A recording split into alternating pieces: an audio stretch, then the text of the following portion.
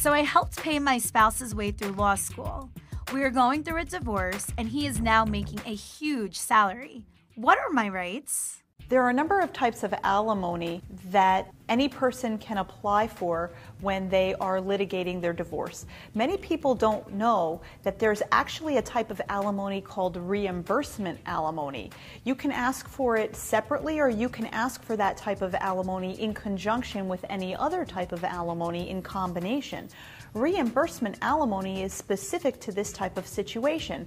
It's where you have one spouse who supported the other spouse while they were undertaking a higher education degree or other type of educational situation, and they were increasing their earning capacity during that time. So it's getting a medical license, it's getting a law degree, it's getting some type of skill or trade or other type of license that heightens their ability and earning capacity so that they can earn going forward to a greater degree. So that reimbursement alimony is supposed to essentially try to make you whole for the sacrifices that you made in order to assist the other spouse to follow their dreams and their goals of education and going ahead and getting that other license.